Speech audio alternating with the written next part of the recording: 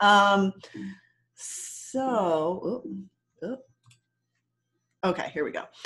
So the objectives of today's lecture is to understand the pertinent questions to ask a UroGyn patient, learn how to perform a physical exam specific to UroGyn complaints, and understand the role of testing for our UroGyn patients. So yeah, we'll just get right into it. And so these are kind of made up cases, but kind of your basic stuff that you would see. So first patient here is a 42-year-old who presents with a complaint of urinary leakage. So what do you guys want to know? Anybody, you know, unmute, ring in, just start asking some questions. If this patient came to you, what would be the types of things that you would want to ask her?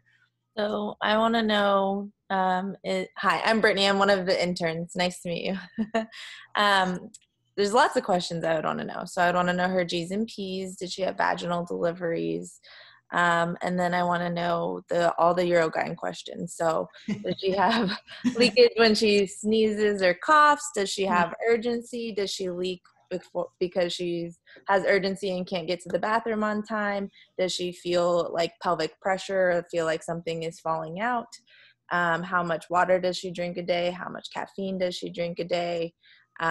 Does she have to wear a pad because she's leaking so much? How often or how much is the pad having to be changed, and is it saturated?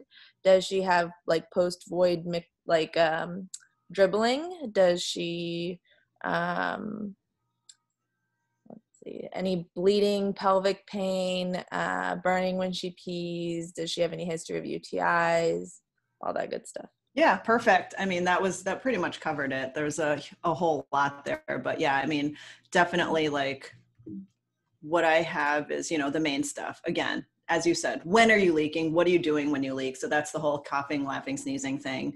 Like when you have the urge, can you make it? Do you feel like you're not emptying your bladder well? Are you waking up at night to pee? And are you already waking up wet? The whole pads, exactly what you said. And then in terms of like what else you want to know, similarly, any issues with having to wait for urine to start or not emptying well, any issues with your bowel movements, and then bulge symptoms. So for our patient, she does report leakage with coughing and sneezing, playing with her kids, running or any type of exercise. It's been present since the delivery of her first child, but getting worse. Oh, I think I forgot to say that she's a G3, P3. It's coming up. So it's been present since the delivery of her first child, but it's getting worse multiple times a day. She has to change pads 3 or 4 times a day. And they're fairly wet. They're not completely soaked, but they're wet when she's changing them. She is able to make it to the bathroom without leaking. She wakes up only once a night to void, and that doesn't bother her at all.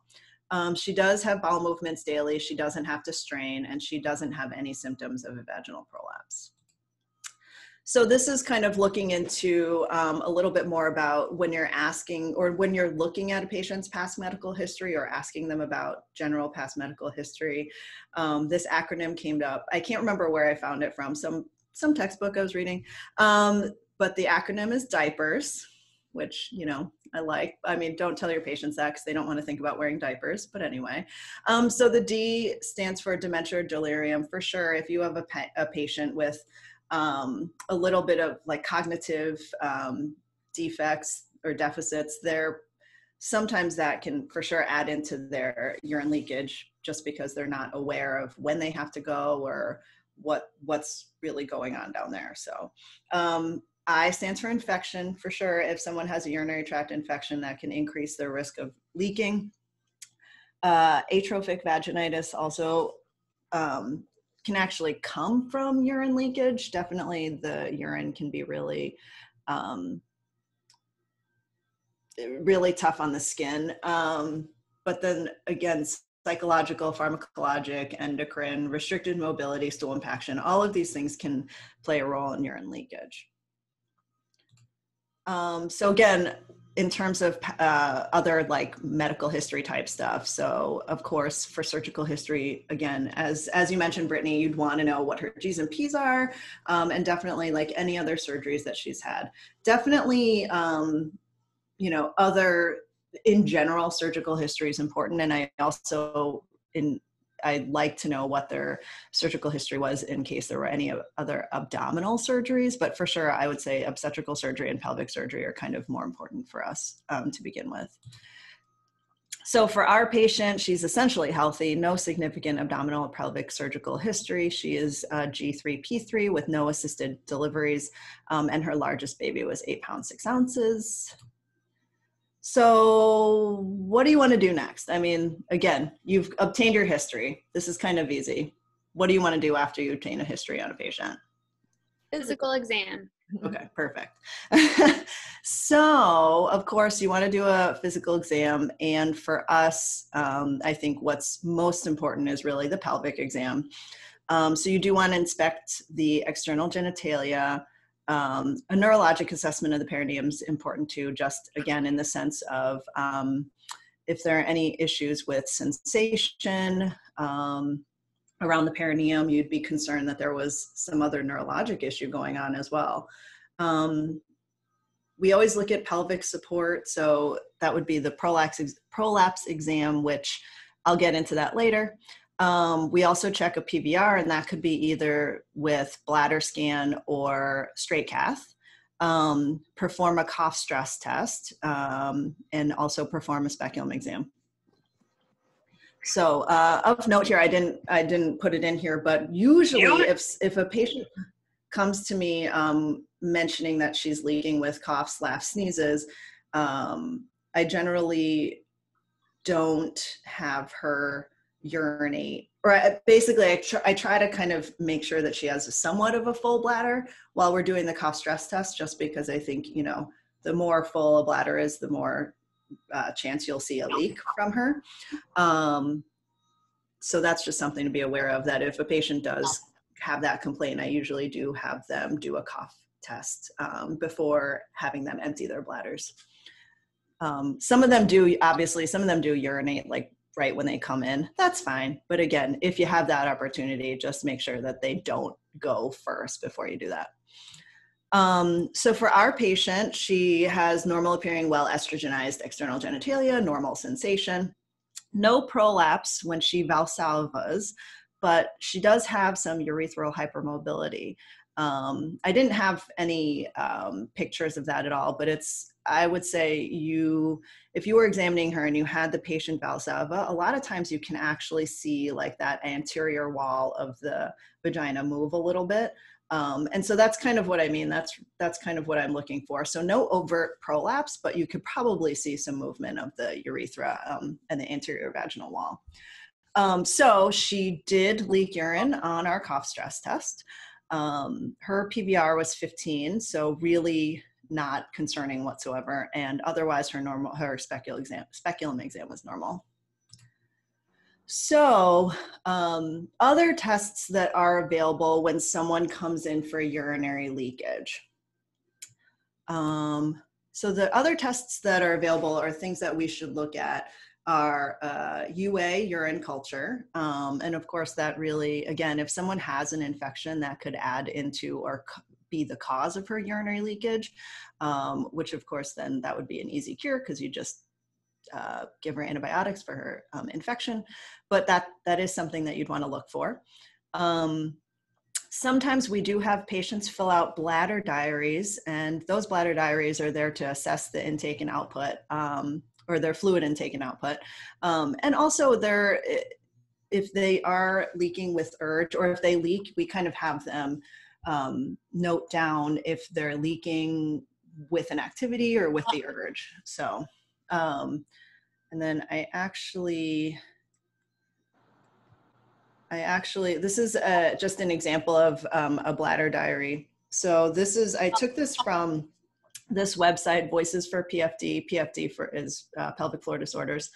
And it's actually this website that is also put out by the American Urogynecologic Society. It's a great resource for patient handouts. We use this a lot in our office just because it's pretty educational.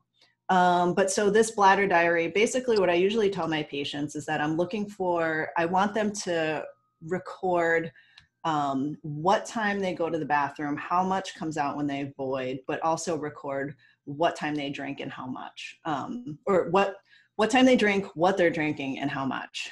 As you can see, we don't really use like leak volume to mean anything, but again, I want to know if there's some sort of activity while they're leaking, and then was there an urge at that time as well. I usually tell my patients that I want them to give me a good 24 hours of a diary. They don't have to be, and I usually ask for about 3 days. They don't have to be 3 in a row, but I do want that full 24 hours. So I always tell them first pee in the morning all the way until after the first pee the next morning. So, and then the last other test that we sometimes get is the urodynamics test.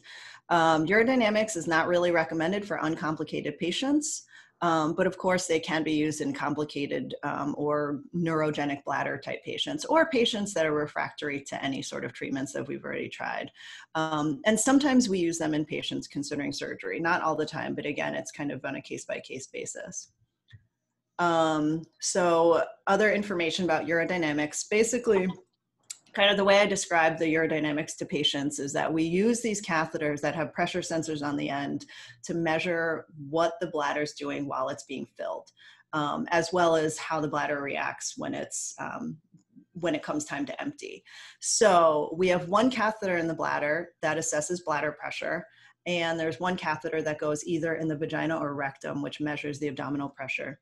In terms of whether or not to use the vagina or rectum, it has to do with if someone has prolapse. Usually if there's a patient with prolapse, I generally put the catheter in the rectum, because with the prolapse, that can kind of change the abdominal pressure that you're looking at. And also, usually patients who have prolapse, the reason why we're doing urodynamics is we're trying to assess whether or not they're gonna have potentially urinary incontinence after surgery. So what we're doing with the prolapse is that we actually reduce the prolapse in the office. So if there's a catheter there and we're kind of pushing around to reduce the prolapse, it could affect the abdominal pressure. So again, patient input is also obtained during urodynamic testing. Basically, as the patient, as the bladder is getting filled, we usually ask the patient to tell us when they start to feel a sensation of filling, when they feel that first desire to use the bathroom, when is that desire stronger, and then when have they completely hit their capacity and they just cannot hold any longer. During the testing, we also stop the filling at certain points to perform cough stress tests. So at certain volumes, I'll stop the filling and have the patient cough, and we'll see if they can leak with the coughs, and also Valsalvas. So again, like I said, we are also looking at detrusor pressure with bladder emptying. Again, sometimes we do utilize urodynamic testing for patients who have trouble emptying, who have urinary retention. And with that, we just want to be looking at how or what is the bladder doing when the patient is supposed to be emptying. Is the pressure not high enough, and that's why they're having trouble emptying?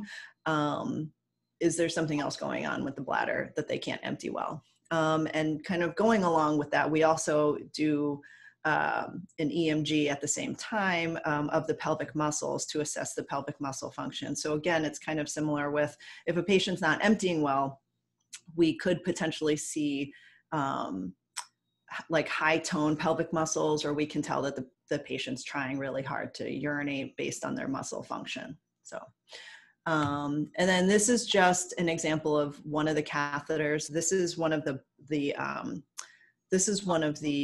catheters that go into the bladder. So it's kind of hard to see in this picture, but here's one sensor.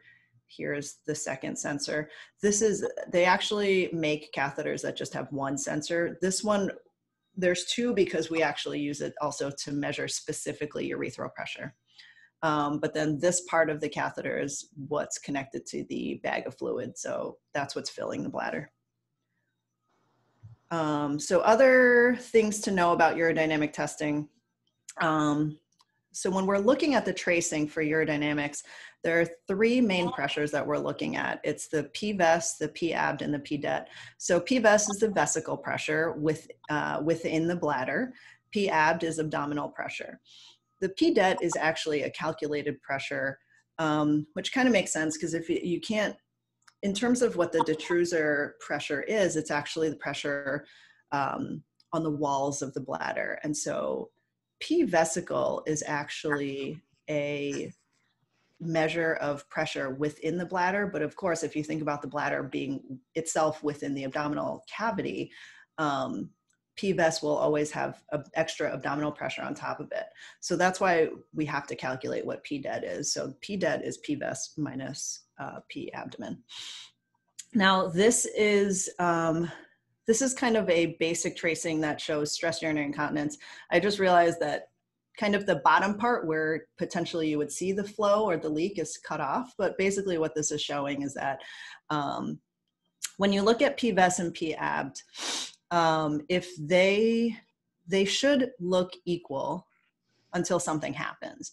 And then what I mean by that is, again, with PDET, because it's calculated, if you're subtracting PAB from PVES, then this should always be at a steady state unless something happens, which again, you'll see in the next slide.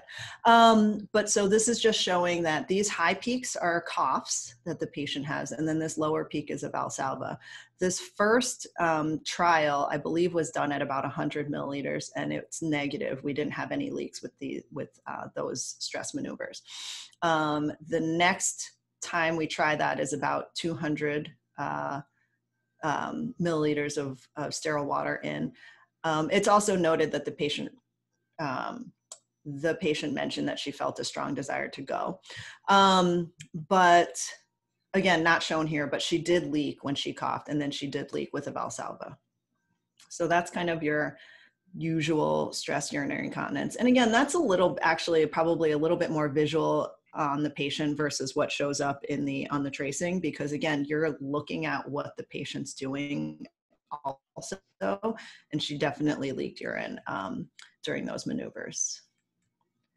So this is an example of detrusor overactivity, and the real focus is right here. So again, you've got PVES and PAB kind of going along together. Your PDED is at a pretty stable state until you hit this point where the patient says she feels like she has to go. And if you look at what's happening, you can see that her abdominal pressure actually stays steady. So she's not doing anything. There's no activity from her that's pushing on the bladder. It's the bladder itself that starts to kind of increase its pressure. And that's when she's feeling that strong desire. So again, you can just kind of see that right here. So there's another thing that we sometimes look for, which is stress-induced detrusor contractions. These are, we don't see it often, but for sure, I've had patients who will tell me that they leak when they cough. And so of course, your first thought is stress incontinence, nice and easy. But if a patient also says, well, I also have really strong urges and I leak a little bit with these urges. And so at that point, you kind of really want to pinpoint what's happening. Sometimes it is pure mixed. So people do have both, but sometimes it can be this, which is stress-induced detrusor contractions. So if you look right here and right here, what you're looking at is that when this patient coughs, you have that cough spike, which is pretty normal. But then when she's at rest, you can tell that she's at rest because the abdominal pressure is at rest. But something just happened here. So basically, right after she coughs, her bladder starts to increase its pressure, kind of contracts a little bit. And that's strictly, again, because you know she's at rest, she's not really doing it. It's the bladder that's doing it. Here, she mentions that she has a strong desire. But it's kind of hard to exactly, it looks like there might be movement here too. So, so hard to know if that's a true bladder contraction. But again, here, this is the same thing where we see she coughs and then has this pretty distinct increase in her bladder pressure. So those are stress-induced detrusor contractions. I've had a few patients who have told me that they have stress incontinence. We're pretty much ready to go to surgery for stress incontinence. But we do this just because, again, she has other complaints and this is what I see. And if that's the case, I actually usually just try to treat the detrusor contractions first and actually don't move to surgery just yet. Because there is a possibility that if we treat the overactive bladder, she may not actually have any more leakage with coughs. So back to our patient, when we talked about any of these other tests, the question is, do we need any other tests? So do we think for our patient, do we think she needs a urinalysis and urine culture? Anybody can answer yes or no. Yes. Okay, yeah. So again, pretty much usually everybody, obviously the urinalysis and urine culture is like a super easy test to do, and everyone should get that just to be sure that there's no infection. So her test was negative. Does anybody think we need to do a bladder diary for her? Yes. So I don't think it's necessary for this patient, again, because she's pretty clear on when she's leaking. And I don't think we're going to glean any extra information from the bladder diary. And so for her, do we need urodynamic testing? Right. So again, unnecessary. She's a pretty uncomplicated patient. She's very straightforward. She knows exactly when this is happening. And she also does not have any other symptoms of like urgency or anything like that. So I wouldn't recommend that for her. So everybody can chime in here. What's our diagnosis for this patient? Stress urinary incontinence. Perfect. Okay. Okay, so now in terms of generally speaking, we're going to go into a little bit of teaching about urinary incontinence. So what is it? Basically, urinary incontinence is the involuntary leakage of urine from the urethra. It's different from fistulas or congenital malformations of the urinary tract. So stress incontinence is the involuntary leakage of urine with increases in abdominal pressure. So again, those laughs, coughs, sneezes, bending, lifting. And urge incontinence is the involuntary leakage associated with a strong imminent need to void. So in general, and again, you'll see these couple slides again when we talk more about overactive bladder, but in general, urinary continence, when we talk about urinary incontinence, we're really talking about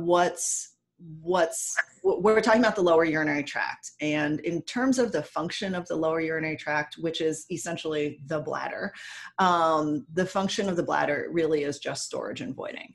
I have a lot of patients who kind of ask me about their kidneys and all that stuff. And I'm like, nope, your kidneys aren't playing any role in this. Your kidneys are just making urine and delivering it to the bladder. And it's the bladder's job to hold it appropriately and let go of it appropriately. So control of storage and voiding really depends on the normal coordination between a whole bunch of stuff. It's the central and peripheral nervous system, the bladder wall, the detrusor muscle, the urethra, and the pelvic floor musculature. And continence really occurs when the intraurethral pressure is greater than the intravesical pressure. And it should be, and again, we want that pressure to be higher in the urethra at both resting and stress conditions. So at rest, the urethral resistance is generated by an interaction of urethral smooth muscle, urethral wall elasticity and vascularity, and periurethral striated muscle. The smooth muscle and vascular elastic tissue of the urethra provide constant tension along the urethra. The periurethral striated muscles are present in the distal half of the urethra. And of course, multiple factors can affect each component. So this is just a look at how or why stress incontinence occurs. This is the hammock hypothesis. So in figure A, what we're looking at is, of course, pubic bone, bladder, urethra. And the black part just represents kind of the support structures that are around the anterior vaginal wall and around the suburethral area. So again, in figure A, what this is showing is that when abdominal pressure is pressing down on a stable support, the urethra stays closed. So there's no leakage there. In figure B, it's just showing with this part of the support missing, whether it's just really loose or stretched out. Obviously, it's not like completely disappeared, but it's just not working anymore. So what they're considering unstable support. And basically the unstable support is ineffective as a backstop, which would keep the urethra compressed. So if you have pressure pushing down on the bladder through the abdomen, If there's no backstop support here, that's going to move the urethra and kind of open it up or open it up easily, and that's where leakage would occur. With stress incontinence specifically. And then figure C is really just showing what happens to a lot of patients who have prolapse. Having the prolapse kind of creates another layer of support so that a lot of patients, again, when they're bearing down, the urethra tends to stay closed. So for our patient, as we said, she has stress urinary incontinence. So treatment options for stress incontinence include pelvic floor exercises or pelvic floor physical therapy, pessary use, periurethral bulking, or surgical management. And these are the types of surgeries that we do, although of course, generally we do the synthetic mesh slings probably about 95% of the time. So real quick, we're going to talk about the pelvic floor exercises and physical therapy a little bit more, but really what the exercises are doing is really just trying to rebuild this support with the musculature around the urethra. And again, I actually, depending on how severe the stress incontinence is for some patients. And also, actually, I should have put this on the exam, but one of the things that I look for on the exam is also what their pelvic muscle squeeze is. So I actually have them do a Kegel squeeze for me during the exam because I want to see, are they using the right muscles? Or, are they identifying the right muscles? And how well are they doing their squeezes? How long can they hold that squeeze? But so for people who seem to do those exercises pretty well, I would probably counsel them on doing stuff on their own at home.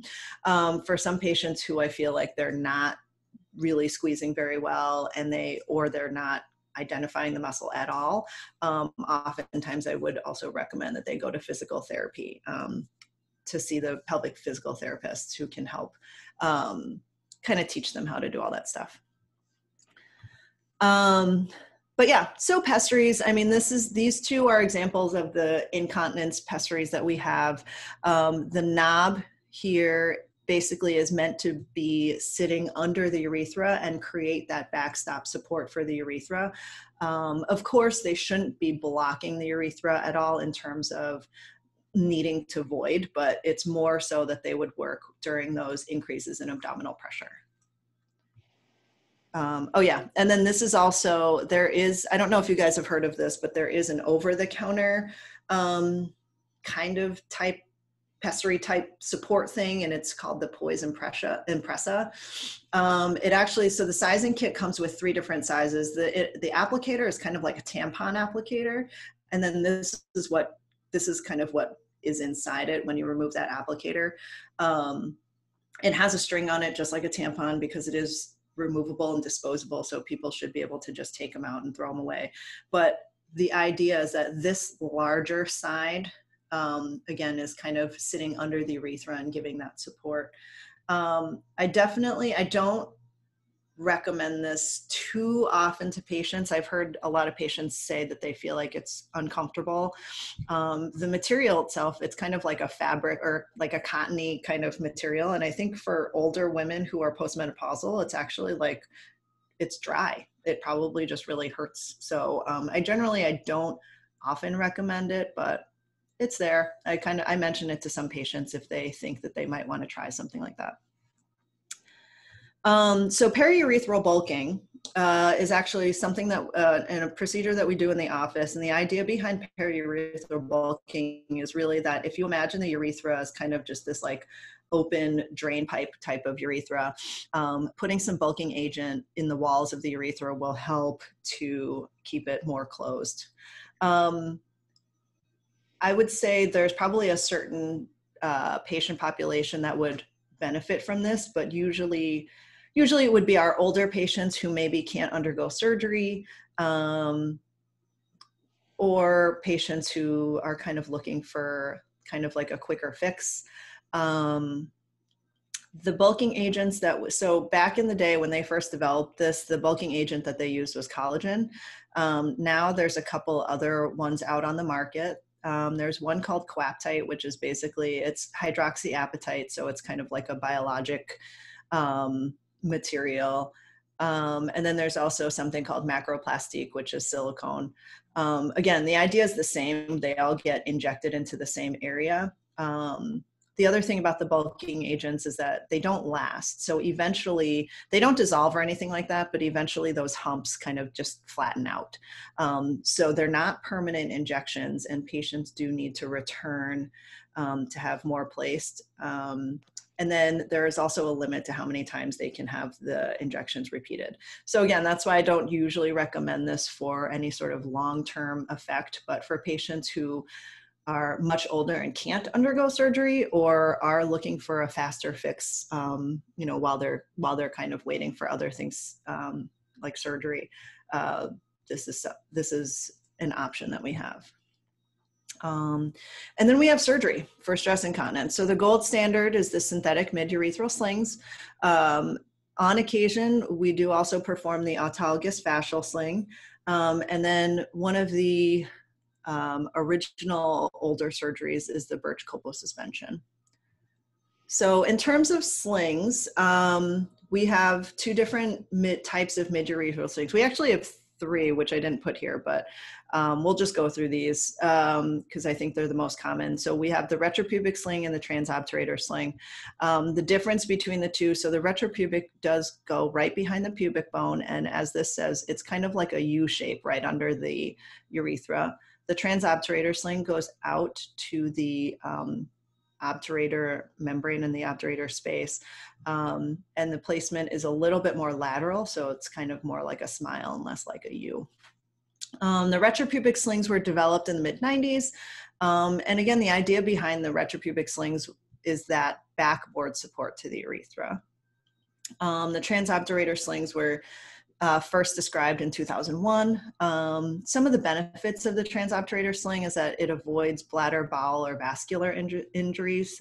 Just again, kind of when you're going more lateral, you're missing some of the larger, well, so you're completely not entering near any sort of bowels or bladder or blood vessels. And it still does provide somewhat of a supportive platform. And then there was a study looking at the difference between the retropubic slings and the, or sorry, not difference, but kind of just comparing the two with equivalence. So we've got the retropubic mid-urethral slings had a little bit higher risk of bladder injuries and the pelvic visceral and vascular injuries. Interestingly, there was more, or they saw more mesh erosion or exposure than the transobturators, although I'm not really sure why, because they're kind of sort of put in the same place. There was more de novo urgency and urge incontinence with the retropubics, as well as more of a risk with bladder outlet obstruction and UTIs. And I believe the UTIs had to do more with urinary retention and the bladder outlet obstruction. But yeah, so the TOTs had equivalent outcomes compared to the retropubics, and there was a lower risk of urethral obstruction, urinary retention, and a need for sling release. There were more complications related to the groin in regards to pain, leg weakness, and numbness, and they weren't recommended for recurrent stress incontinence or intrinsic sphincter deficiency. So I guess that, I mean, you know, and I think it's interesting. I think that everybody kind of, I would say people just use what they're comfortable with. I generally just use retropubic mid-urethral slings because I do more of them and I just feel more comfortable with them. And to be honest, I've had more patients who've had TOs complain of like the groin pain, the leg pain, just being unhappy with kind of the discomfort around the groin. So, so I just do the retropubic slings. So the autologous fascial slings, they're also known as the pubovaginal slings. They're placed a little bit, they're not placed at the mid-urethra, they're actually placed closer to the bladder neck. And again, but it's still that same idea where it's reestablished as a supportive platform for the urethra. The long-term success of them rely on the healing and fibrotic process, and they can be used as primary stress incontinence surgery or for recurrent stress incontinence. They can functionally close the urethra in urethral and bladder reconstruction surgeries, which is kind of way out of, that's more of a urology thing. Patients who refuse synthetic mesh, I've had those. And I've had patients more so who've had prior surgeries. And then when I say tissue integrity concerns, it's more, we've had patients who have had mesh erosions or exposures that we've had to remove the mesh, and then they're still having stress incontinence. And so we generally just go with the fascial slings just for concern of, future mesh erosion again. So this is just, I have a few slides on how the autologous fascial slings are done. So basically you make a low transverse incision and get down to the fascia and basically cut out a piece of fascia to create your own sling. And then the ends of the fascia, you have permanent sutures placed at the ends of the sling.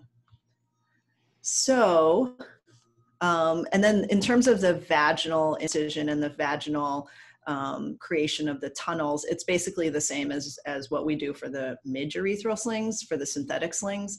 So you make a midline incision in the vagina. You're basically making these tunnels to laterally to the urethra. And then using this STAMI needle, basically it's just a long needle that has an eye at the end so that you can thread the sutures. So basically the STAMI needle, what's happening up here is that you're basically creating a little bit of a space behind, it's a retropubic space. So you're creating a space behind the pubic bone, passing that STAMI needle through and then out through the vaginal tunnels, threading your suture through, and you do that on both sides. And then if you had clearly you need an assistant for this, you basically pull those sutures up. You have something down here that's helping to tension the sling so that you're not too tight on the urethra. And then up here, you just are tying those sutures together. And usually I use about two or three fingers in this area. Just, I have smaller fingers, but definitely if you had a giant ham hand, you can definitely just use one finger. Excuse me. It's her side and you on the other side. 35, right? Come on, we're all gonna work together. So yeah, complications of the autologous fascial sling. There is a risk of lower urinary tract injury, as well as pelvic visceral injuries and blood loss. Again, it is a little bit of a bigger dissection as well as up here. So it is a bigger surgery to do. There's also concerns with wound infections, seromas, and abdominal fascial hernias. Obviously, when you're closing this, you've got to make sure that you close the fascia well. And then there is a higher risk of voiding dysfunction, and that really has to do with, again, the sling itself is placed closer to the bladder neck, and you do want this a little bit tighter than your synthetic slings. So then you do run the risk of retention. And then as well as urge incontinence, more related to just kind of having surgery around the bladder. And again, a little bit more involved surgery than the synthetic slings. And so this is the Birch colpo suspension. So again, it's more of an open abdominal surgery. The point of the Birch colpo suspension is to elevate the periurethral walls to Cooper's ligament. So again, in this picture, this is the urethra. Those are your periurethral walls. And so the idea is to kind of elevate the entire urethra to, again, create kind of more of a backstop behind it. And this is what it would look like inside the abdomen. So you've got your Cooper's ligament here, and you're suturing the periurethral walls up to that ligament. So complications that have occurred with this, bladder lacerations, again, working close to the bladder, sutures through the bladder urethra because you're really close to those areas. Plus it is kind of difficult. Again, you have one hand actually in the vagina feeling the periurethral space, and then you have your other hand up here actually placing the sutures. So definitely it's a tougher procedure to do. Some patients have had the Foley sewn into the urethra. And then you have issues with urinary retention, overactive bladder, and osteitis pubis.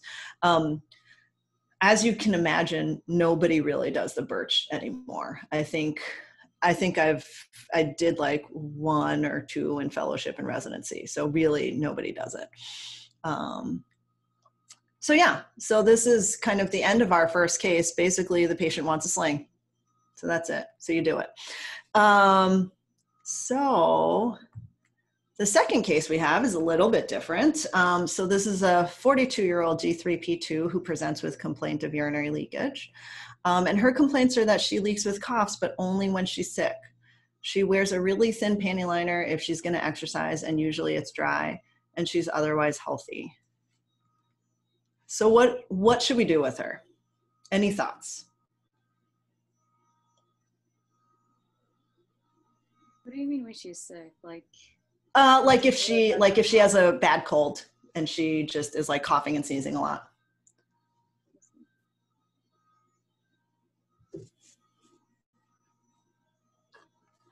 I mean, so basically, I guess the question is, do you think in terms of if you think about our treatment options, because again, we have like pelvic exercises, a pessary, a sling, where do we go from here? What should we do with this lady?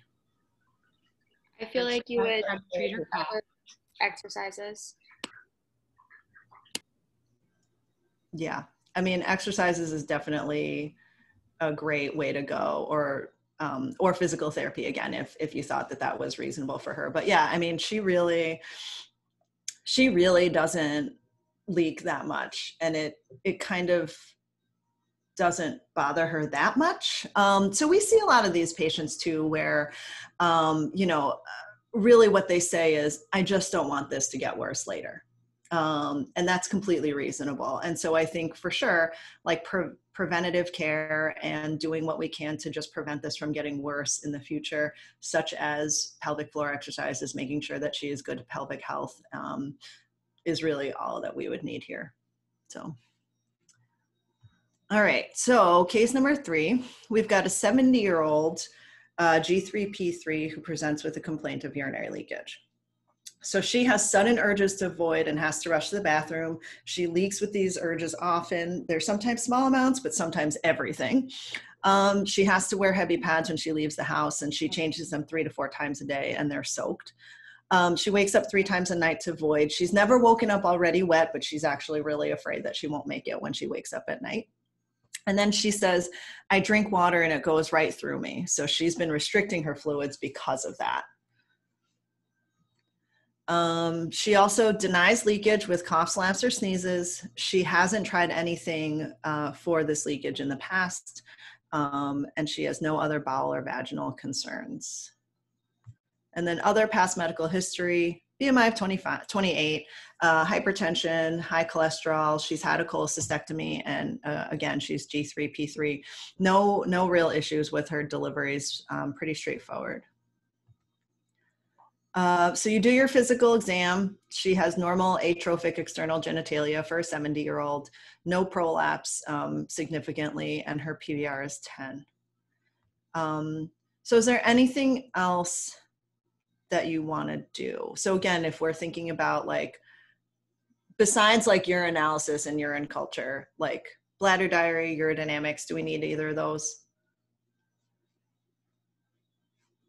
I don't think so. Yeah, I mean, I wouldn't get any at this time.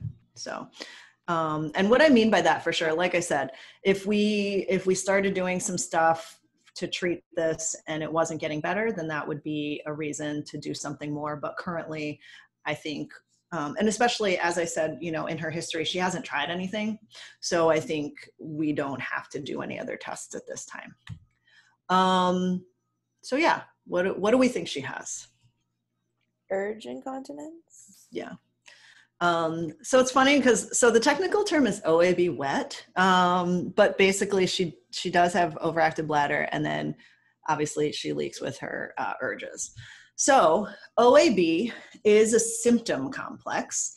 And that's the definition from the International Incontinence Society. And so the hugest, most important symptom that people need to have with OAB is urgency. And when we say urgency, it's really that strong, sudden urge, have to run to the bathroom, gonna leak if I don't, can't make that go away, like have to go, versus, you know, any of these normal sensations that we normally get when we have to pee. Like people who can kind of defer their need to urinate at least a few minutes, maybe don't have OAB, or technically wouldn't be called OAB, but yeah, so it has to be that super strong urge to go. And people can have OAB with or without urge incontinence. So again, that's kind of where the wet versus dry comes from. Meanwhile, nobody really calls it that, so whatever. But I mean, generally I just say, I actually split them into two. I would say OAB and urge incontinence if someone had both. I wouldn't really say OAB wet. And then oftentimes people also have frequency and nocturia. So the symptoms of OAB can be caused by neurologic disorders. Again, it's pretty common when you have MS or Parkinson's, dementia, spinal cord injuries to have bladder issues. Urologic disorders like UTIs, bladder outlet obstruction, previous sling surgery, gynecologic disorders like prolapse, pregnancy or pelvic mass. And then it can be psychosomatic. And then most commonly it's just idiopathic. We don't have a great medical reason for it. So again, this kind of goes back to that slide about continence, and what we're going to be talking about in this part is really the nervous system control of the bladder. Everybody's funnest topic, neuro stuff. So in terms of the sympathetic and parasympathetic control over the bladder, the sympathetic nervous system actually causes bladder relaxation, or has a role in bladder relaxation. So the neurotransmitter involved in this is norepinephrine, and the input to the bladder is through the hypogastric nerve, which is again that sympathetic autonomic pathway. It's this chain, right, or the paravertebral ganglion chain right here, and T10 through L2 is the spinal cord origins of the hypogastric nerve. The receptors are alpha and beta adrenergic, and the overall effect of sympathetic input to the bladder is relaxation of the detrusor muscle when norepinephrine binds to the beta adrenergic receptors. So the bladder contraction, or voiding, if you think about it that way, is more related to the parasympathetic nervous system. So the neurotransmitter associated with the parasympathetic system is acetylcholine, and input to the bladder is via the pelvic nerve. The receptors that are being acted on are the muscarinic receptors, and generally M2 and M3 are present in the bladder. There's more M2 receptors in the bladder than M3 receptors. And the M2 receptors inhibit relaxation by decreasing cyclic AMP. The M3 receptors cause contraction by increasing IP3. So again, parasympathetic contraction, sympathetic relaxation.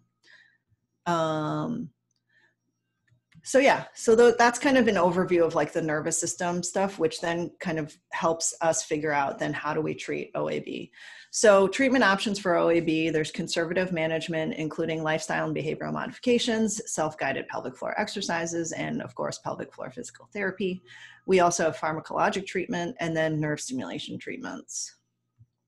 So in regards to conservative management, when we're talking about lifestyle changes, weight loss can actually really help with continence, dietary changes as well, and fluid management. So I didn't talk about it too much, but again, in your evaluation of a patient, you know, when we're asking them how much do they drink, what are they drinking, what are some of the things that they may eat as well, just because for sure, I mean, like coffee, you know, anything with caffeine can certainly kick up bladder symptoms for people. And again, also if people are just drinking a whole ton, they're just going to have to pee more often and probably urgently.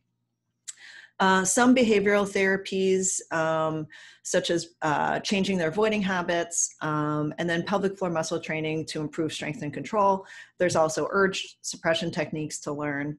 And all of these things can be done with drug therapy if needed or necessary. So again, targets for the treatment of OAB, as I mentioned, this goes back to the nervous system.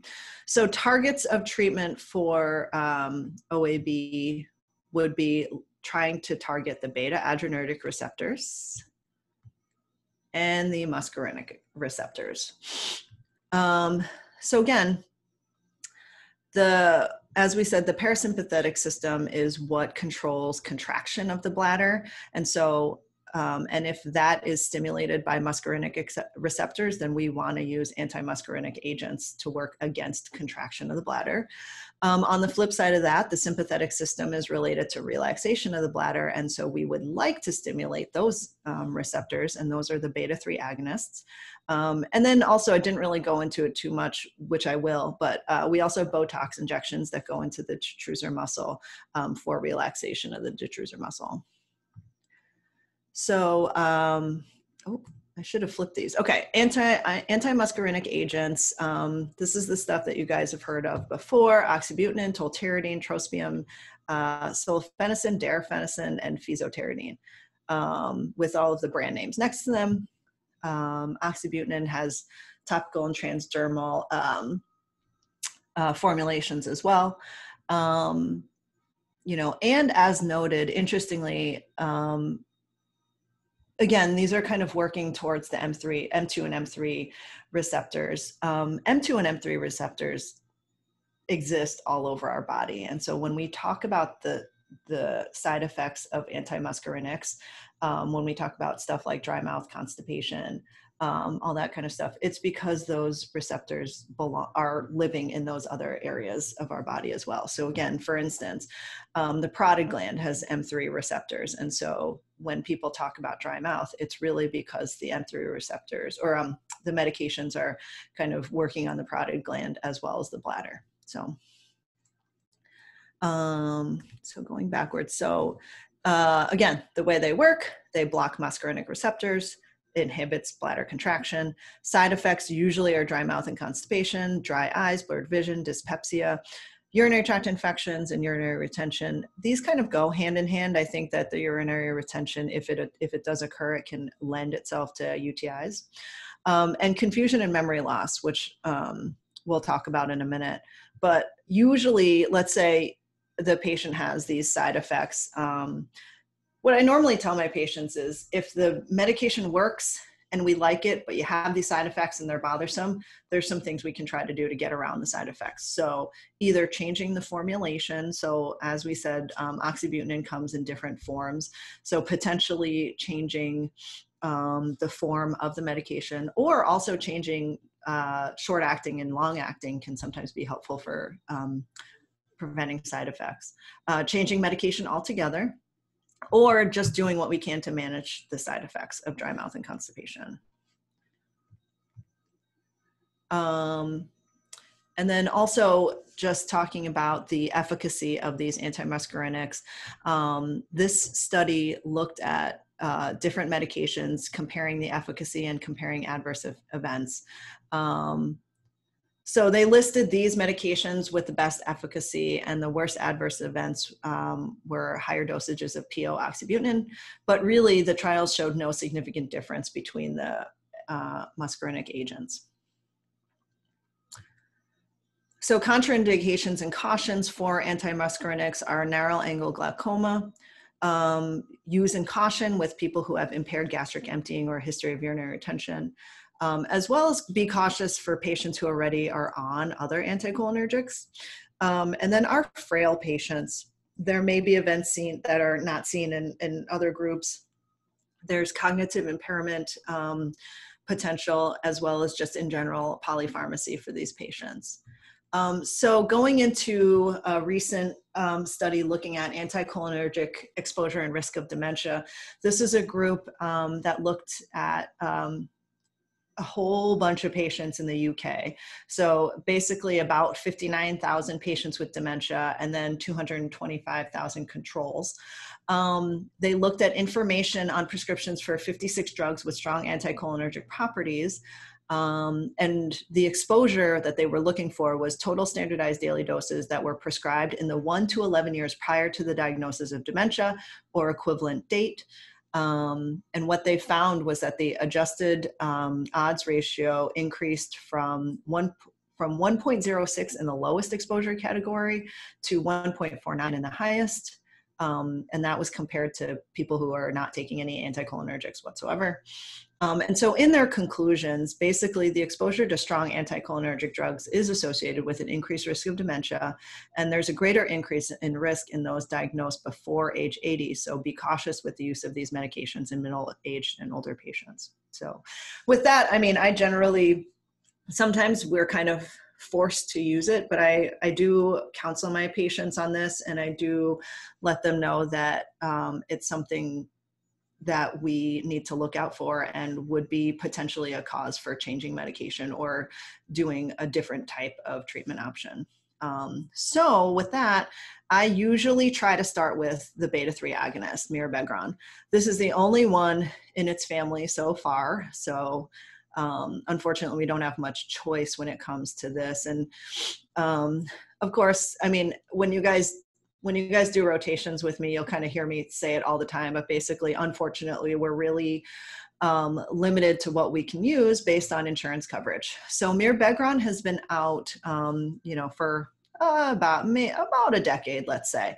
And so because of that, a lot of insurance companies don't cover it super great. More and more of them are, but they're not right now. And so sometimes I have patients who are able to get it, but sometimes I'm not. So basically mirabegron at all 3 of the doses tested were efficacious in treating OAB symptoms with their efficacy similar to antimuscarinics, and it's been well tolerated among patients. The side effect that I usually mention to patients is just it can affect blood pressure. So I usually have the patients keep an eye on their blood pressure, but it's pretty rare. Most people do very well with them. So Botox injections. Botox is a highly potent neurotoxin produced by Clostridium botulinum, approved by the FDA in January 2013 for refractory OAB. It is injections into the bladder, and the way they work is that they block release of acetylcholine from presynaptic nerve terminals. So they paralyze the detrusor muscle. And in terms of efficacy, continence rates range from 50 to 80%, and they generally last from 6 to 9 months. So patients do need to return for repeat Botox. And the thing we look out for with Botox is urinary retention. Again, as we need the bladders to contract in order to empty, but if we're giving them Botox that kind of paralyzes the muscle, patients may not empty very well. So that's something that we just look out for. And we do these in the office. So PTNS. Sorry, is that well covered by insurance?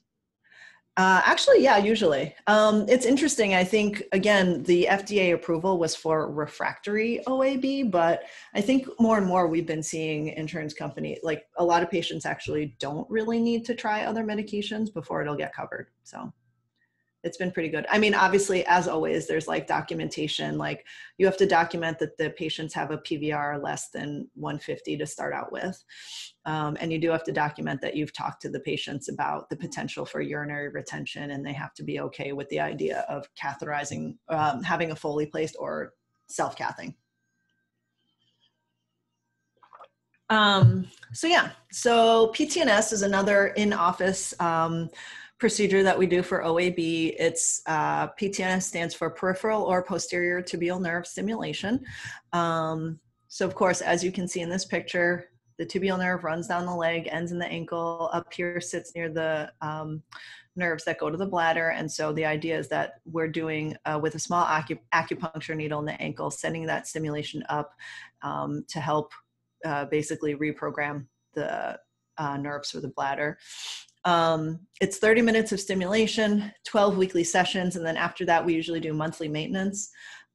It is for patients with moderately severe baseline incontinence and frequency. But of course, those patients need to be willing to comply with the protocol and also are able to come in for all of those sessions, which really isn't always that easy for a lot of our elderly patients who need rides. And then in 2010, Peters et al. Did a randomized trial just looking at PTNS versus sham stimulation, and they found that 55% of those patients treated with PTNS had moderate or marked improvement in symptoms versus 21% in the sham group. So I mean, it's unfortunate that we can't offer this more because, again, when we look at our patients who are older and who have polypharmacy, a lot of people don't want to start medication. And this is a nice alternative, but it's kind of like, this is a lot of insurance companies actually don't cover very well. So this is, you kind of need them to try medications and other more conservative things before they can do this. And then lastly, we have sacral neuromodulation, which is the inner stim. There's a new company out there who's also putting out nerve stimulators. They're called Axonics. But basically, this is for patients with severe refractory OAB symptoms. It is a surgical procedure. It's a 2-stage process. We're lucky enough to be able to do the first stage in our office. Under local anesthesia. It's basically the placement of a temporary lead where you're placing that lead into the S3 foramen. We can get a C-arm come up to our office, so we're able to do it with fluoroscopy, which is really nice. And this is just showing the, this is what it looks like currently, although there is now a much smaller battery, but this is what the lead wire looks like, the permanent lead wire. So it has these little tines that are meant to hold it in place. And this is the battery that gets implanted. So yeah, so in terms of like the first stage, it's externally stimulated. So an external battery pack for the lead. If the results are positive, and by that we mean greater than 50% improvement, the full implantation of the pulse generator and the permanent leads are performed. And again, the lead travels through the S3 foramen to the S3 nerve root. And the improvement is actually, we do have patients fill out a bladder diary prior to surgery or prior to the test and then afterwards. So that's what we're kind of really looking for actual written data for their improvement. So limitations and cautions of the procedure, there's can be pain at the implantation site. Sometimes there's lead migration leading to needing a revision of the procedure. We worry about infection or irritation at the site or trailing down to the sacrum. And of course, for the most part, the newer devices are a little bit easier to use. In the past, there was this like programmer that was super weird looking, and it was really hard for patients to adjust things at home. I actually had a patient who like told me it wasn't working, and I said, well, is it on? And she's like, I don't know. And then we check and we're like, well, the thing isn't even on, so that's why it's not working. So there's a lot of like user error with this. It's getting better in terms of how the company is kind of creating some like apps and stuff for patients to use, but you definitely have to choose your patients wisely for this. Okay, so it's kind of break time. I think we all need a little bit of a break for a few minutes. So here's my joke. Some of you have seen this before. Why can't you hear pterodactyl use the bathroom? Because the P is silent. So yeah, so I think, do you guys want to take a break? Do you want to do? Sure. Maybe like we can probably do like a 5-10 minute break. Sounds good. Should we come back? Well, should we come back at like 10:25-ish? Sure. Okay, cool. Yes. Ooh. All right, cool. We'll do that. And I think, kind of more specifically related to like vaginal bulges. How long has it been there? Yeah. How far out does it go? What other symptoms does she have? Yeah. So yeah, I mean, how long has it been there? When do you feel it? Is it outside the vagina? Does it ever kind of go away and then come back? Have you noticed any bleeding or unusual discharge? Do you feel like the bulge interferes with urinating or defecating? And do you ever have to push it in order to do those things? And then what else, like urinary incontinence symptoms or constipation? So our patient has noticed her vaginal bulge for the last couple of years, but it's gotten worse recently. She feels like it's outside the vagina more than it was before. It used to stay inside more often. She does not need to push on the bulge she doesn't need to push the bulge into void, but she does feel like her urinary stream is a little bit off. But otherwise, no, she feels like she empties well and her bowel movements are fine. No bleeding or discharge. Bulge is not painful. It's just uncomfortable and annoying when it's out. So for her past medical history, high blood pressure, high cholesterol, she has diabetes. She has a history of a postpartum tubal. She is a G3P2 with no assisted deliveries. She does think that she had an episiotomy with her first delivery and then tore again in the same place during her second delivery. But she doesn't recall that it was overly like a really bad tear as far as she's aware. Her last menstrual period was when she was 50, no postmenopausal bleeding and no history of hormone replacement. So with physical exam, again, we want to look at the external genitalia, look at her vaginal mucosa, perform a bimanual exam, but of course the rest is the POPQ. So before we go into the POPQ, I'm just going to give you a little bit of a review of prolapse. So pelvic organ prolapse occurs in 30% of women aged 20 to 59. I would say probably higher than that when we include the higher age groups. Lifetime risk of undergoing surgery for prolapse or incontinence by age 80 is reported to be 11%. Some degree of prolapse is found in nearly all Paris women, and many of them are asymptomatic. And really I think that's really because the symptoms are more common once the prolapse starts to descend past the hymen. So this is an overview of the POPQ. It's kind of a busy slide, so I apologize. So when we're doing our POPQ, we're looking at certain points inside the vagina, and we perform the POPQ when the patient is doing a Valsalva maneuver. So the POPQ consists of this 3x3 table. The AA point is 3 centimeters proximal to the urethral meatus, so it sits about here. The BA point is the most prolapsed portion of the anterior vaginal wall, and C is the leading edge of the cervix or the cuff. GH is the middle of the urethral meatus to the posterior hymen, and PB is the posterior hymen to the middle of the anal opening. So of course, GH really just stands for genital hiatus, and PB stands for perineal body. So those are kind of easy to remember. And the TVL is the maximum depth of the vagina when the prolapse is reduced. AP is the point 3 centimeters proximal to the posterior hymen. BP is the most prolapsed portion of the posterior wall. And D is the posterior fornix if there's a cervix present. If she's had a total hysterectomy, then there is no D. And then I did have here, I had a link to the AUGS POPQ tool, but it doesn't work really well. So I just want you guys to take a quick peek at what that looks like, if I can find it. Oh, here it is. Okay. Let's see.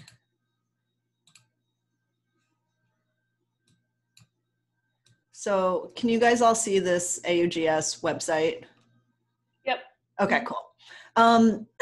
So the POPQ tool is actually really nice to play around with.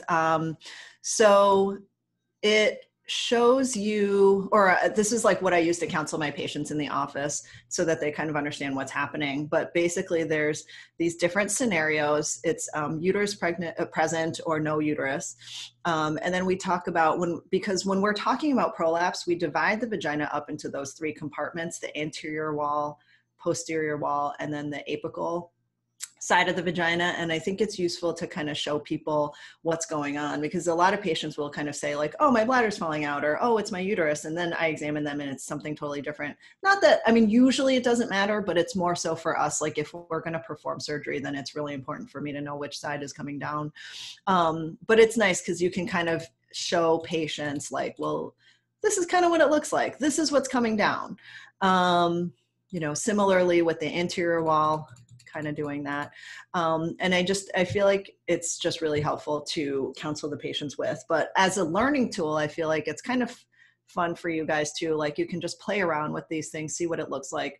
There's also where is it? Oh yeah, there's a way to put in your own, like your own exam, and then kind of see, it can kind of show you what things look like. So for instance, that's if you thought that the anterior wall just comes to the introitus, you can play around with that and see what it looks like. So that's just like a fun little thing to do every once in a while if you're trying to learn a little bit and understand what's happening with prolapse. Okay. All right, so we're back to the PowerPoint's up again? Yes. Okay, cool. All right. And so just another quick little explanation about the POP-Q. So the POP-Q staging is actually fairly new. I mean, that's 1996. Prior to that, we had the Baden-Walker halfway system. So the Baden-Walker halfway system is sometimes people would call it like grades, like grade 0 through 4, versus POP-Q is stage 0 through 4. Again, it's a matter of terminology, but I think more often we are more used to, or I'm more used to thinking about it in stages versus definitely, I would say, older physicians, people who are training earlier would talk about the grading system. I feel like the POP-Q stages are a little bit more accurate in terms of trying to actually figure out distances. I mean, we're talking about centimeters here, whereas this one talks about it's at the halfway system because we're talking about how far the prolapse is in reference to the hymen. So again, like their grade 1 is if the prolapse is halfway to the hymen. Their grade 3 is if their prolapse is halfway past the hymen. I mean, I don't know, it just seems a little bit wacky to me. Whereas this is like actual distances, it kind of just makes more sense. So that's just kind of the difference. So more and more, you know, we recommend that people really try to use the POP-Q staging. In terms of the stages themselves, stage 0 is like absolutely no prolapse whatsoever. So just imagine like presumably someone who's like 15. Stage 1 is when there is some sort of prolapse, but it's way beyond, it's not way beyond, but the prolapse is more than 1 centimeter above the hymen. So stage 2 is actually the most distal part of the prolapse would be either 1 centimeter above or below the hymen. So that's where when we look at the actual numbers that we use, it would be -1, 0, or +1. Stage 3 is when the most distal portion of the prolapse is more than 1 centimeter below the hymen, but no further than 2 centimeters less than the total vaginal length. And stage 4 is essentially everything out. And to get technical, it would be that the most distal prolapse protrudes to at least 2 centimeters, or to at least 2 centimeters less than the total vaginal length, or all of it.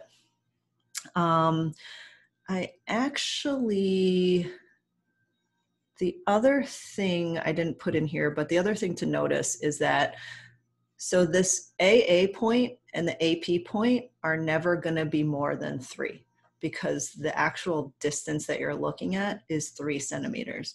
So an AA point could never be like +4. Plus meaning outside the vagina, just because it's only 3 centimeters long. So it could never be 4 centimeters long. So that's just a little thing to look at when you look at potentially when you look at numbers, the AA and the AA and the AP would never be more than 3. So back to our patient. So for example, in terms of her physical exam, the external genitalia is normal, atrophic for a 64-year-old. Vaginal mucosa is also normal.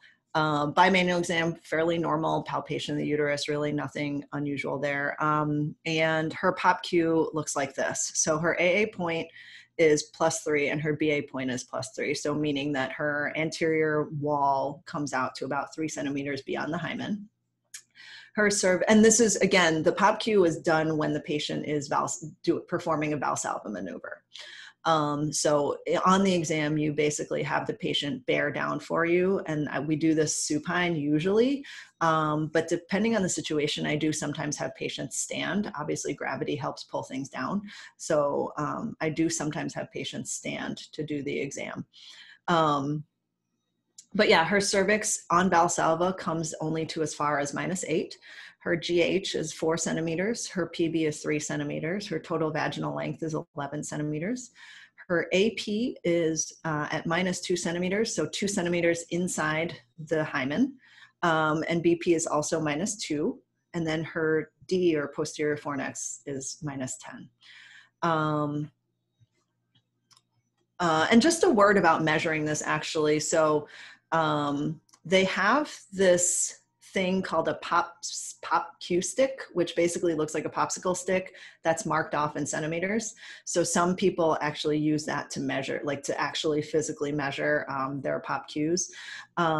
When I was in fellowship, we would just take those like giant scopette swabs, and our staff would just, like with a Sharpie, mark off 10 centimeters on the stick. So that's what we used.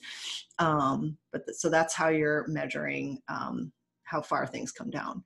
I think also, you know, as OBGYNs, we're really pretty good at estimating centimeters with our fingers. So that's really one of the other, that's honestly what I use in the office to estimate. So just in general, prolapse terminology, I throw this in mainly because, again, over the years, there's been a lot of different terms to say the same things, and patients will kind of hear different things too, and kind of say them back to you. And so obviously you kind of want to know what they're talking about, and potentially, if it matters, you can also kind of be able to correct them in terms of that kind of stuff. So the older term for anterior vaginal wall prolapse is a cystocele, just meaning the bladder is protruding down. Posterior vaginal wall prolapse is rectocele. A procedentia is actually a complete uterine prolapse, or what we would consider a stage 4 uterine prolapse. So really just everything coming out. And an apical prolapse is the general term to mean the prolapse of the top of the vagina. So that could be either the uterus or the cervix or the vaginal cuff after a total hysterectomy. And so, yeah, back to our patient with her POP-Q here. What would her diagnosis be? And obviously you can tell me which wall of the vagina is prolapsing and stage for her.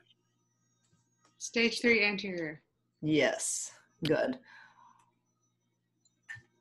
So again, real quick, I mean, and I know it's kind of like, if you need to, obviously you can always refer back to that that table of like definitions, but basically stage 3 is anything beyond 1 centimeter outside the hymen. So for her, if her prolapse is at 3 centimeters outside the hymen, that's where stage 3 comes from.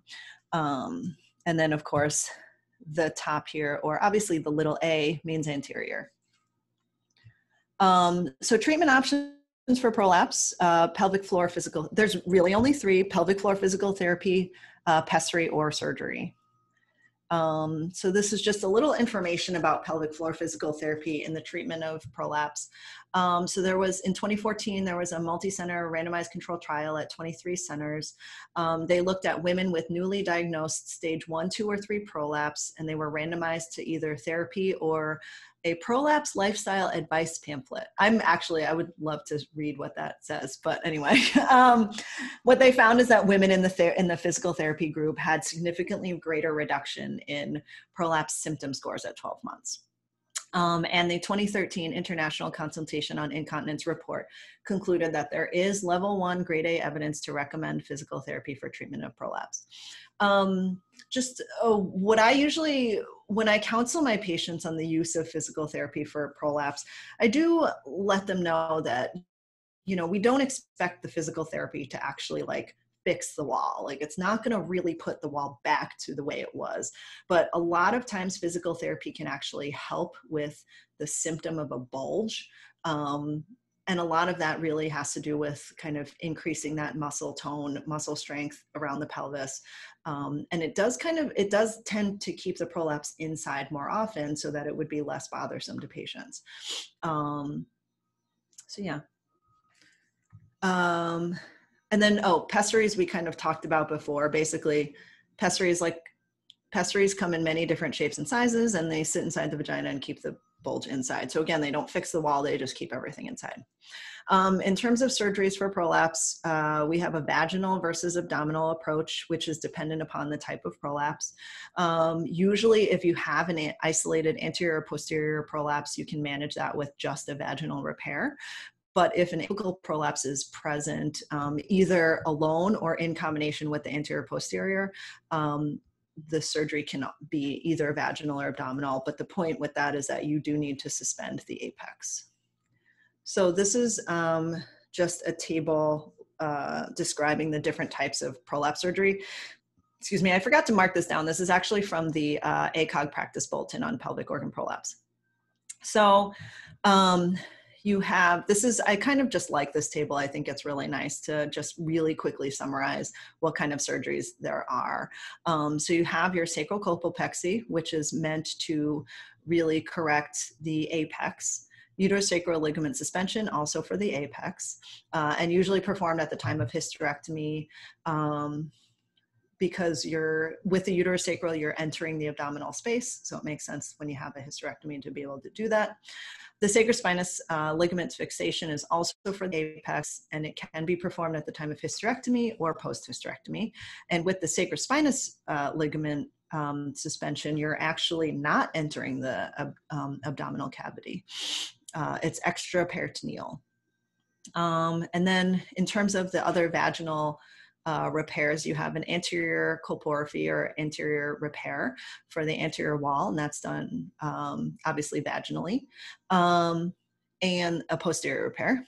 And then on this list, they do mention vaginal repairs with the use of mesh materials. So these were all removed from the market by the FDA in April 2019. We don't do them anymore. So they were actually, I do have a picture of one of them in this lecture, but they were mesh kits with mesh pre-cut and pre-sized for the use of prolapse surgery, for vaginal prolapse surgery. But again, there was a lot of controversy with the use of mesh for vaginal prolapse repair. And basically a lot of that controversy comes from patients who were experiencing a lot of scar tissue in the vagina, dyspareunia, bleeding, pain, just a lot of issues with the use of these meshes. And so that's why they've been removed from the market. So I know I didn't mention it, and again, it'll come, but the sacrocolpopexy actually uses permanent mesh material for, in order to support the apex. It is considered different type of mesh because it's not placed through the vagina, it's placed through the abdomen. It's also shaped and sized differently, and the space that it's being placed is different than the vaginal meshes. So it really is considered a different mesh. I definitely have to counsel a lot of patients regarding the use of mesh for any of these surgeries, just because there's been so much talk in the media and lawsuits about that stuff. But again, currently they're not available. So yeah, you don't have to worry about it. So in terms of surgeries for the apex. So the McCall coldoplasty is one of these procedures where if the prolapse is mild, people can perform a total vaginal hysterectomy and a coldoplasty. The coldoplasty also can close a redundant cul-de-sac and an enteroceal, but it also provides apical support and vaginal lengthening. Some people believe that it should be standardly done with a total vaginal hysterectomy, and it usually is performed after the uterus is removed. So again, it's an intraperitoneal procedure. And it's it's basically, again, making the cul-de-sac smaller. So a modified McCall's is when an elliptical wedge of tissue is excised from the interior posterior vaginal wall to narrow the vaginal vault. So again, it's kind of in this picture, you can kind of see that there's kind of a lot of redundant tissue here. So a wedge shaped area of tissue is just removed. And then the peritoneum is closed up, and that is also brought a little bit closer to the apex.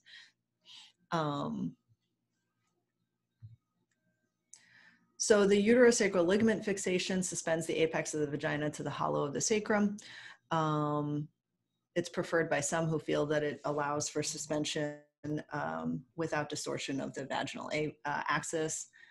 It can be performed laparoscopically or abdominally, but usually vaginally. Let's see. The uterosacral ligaments attach between S1 to 3 or 4 on the anterior surface of the sacrum and insert into the posterior cervix at the level of the internal os and sometimes the upper posterior vagina. Again, when you're doing hysterectomies, I believe, most people, you can easily identify where the uterosacral ligaments are. It consists of fibroelastic and smooth muscle tissue. The ureter lies lateral to the anterior margin of the ligament, and the distance at the level of the sacrum of the ureter from the uterosacral ligament is 4.1 centimeters. At the ischial spines, it's 2.3, and at the cervical os, it's 0.9. So again, we always talk about being careful where the ureter is when you're doing a hysterectomy because it's really close to the cervix. The superior gluteal vein lies beneath the uterosacral ligament, and in the intermediate portion of the middle rectal artery is near the inferior margin of the ligament. So this is just a depiction of performing the uterosacral ligament suspension. So here you've had your uterus removed, and with that you can grasp the uterosacral ligaments, throw your sutures through the ligament and through the vaginal cuff. And basically this is kind of from an abdominal view looking down towards the pelvis that you're suspending the vaginal cuff to the uterosacral ligaments. And this just shows different levels of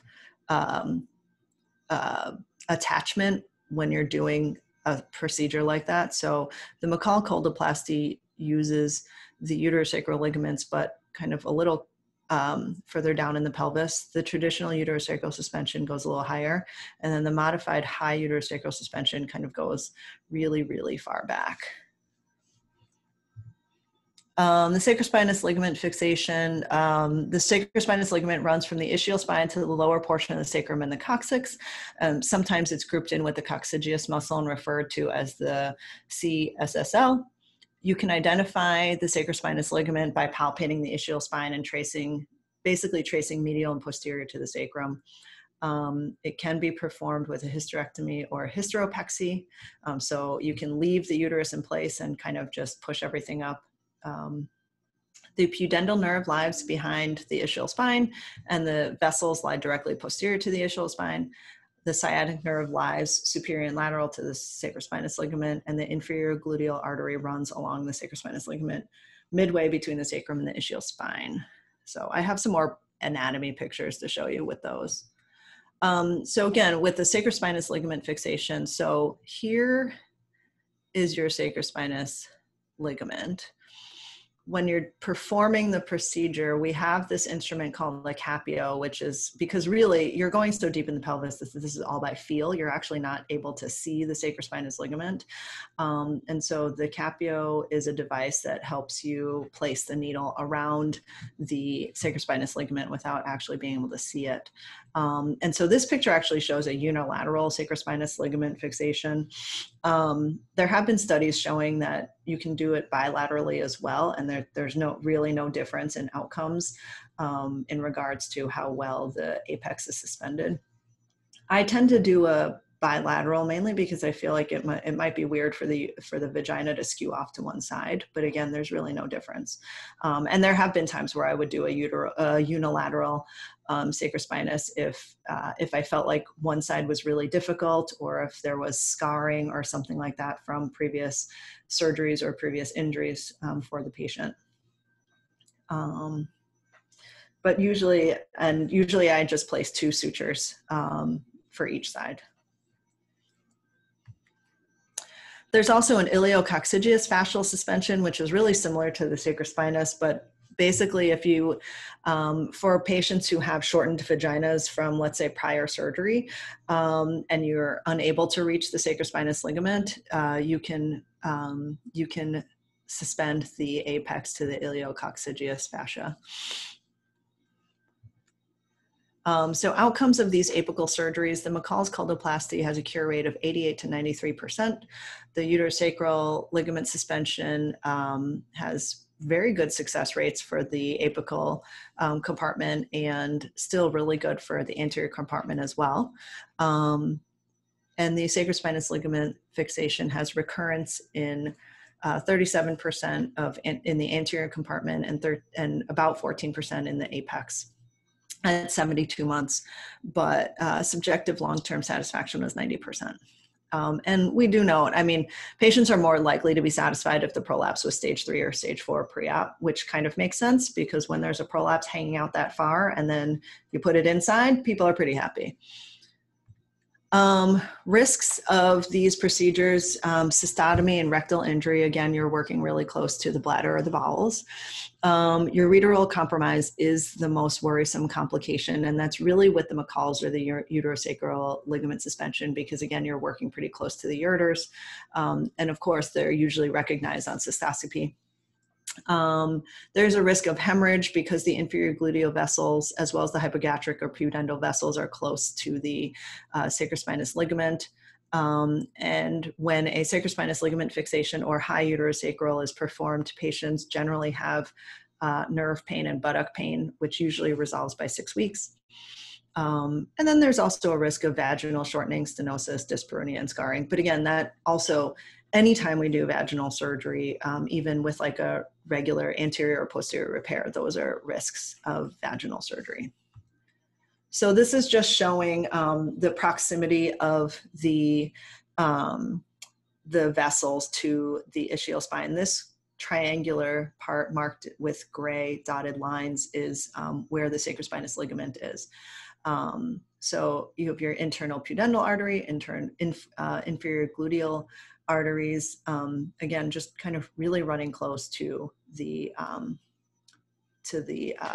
sacrospinous ligament. So when we place our sutures or the mesh, although again, we're not using mesh anymore, but that was those mesh kits that we would use for vaginal repairs. You want to place those about 25 millimeters away from the ischial spine. It's really kind of like the midpoint of the sacrospinous ligament. So in terms of other vaginal procedures for prolapses, we also have a colpoclysis, which is the obliterative procedure. Usually this is for much more elderly patients who have a lot of comorbidities, and definitely for someone who's no longer sexually active, basically because this surgery is closing off the vagina or really significantly shortening the vagina. I counsel those patients really, really well on not being sexually active anymore, just because I've heard horror stories for patients who, after a colpoclysis, will say, "When can I have sex again?" And it's like, "Oh, you can have penetrative sex.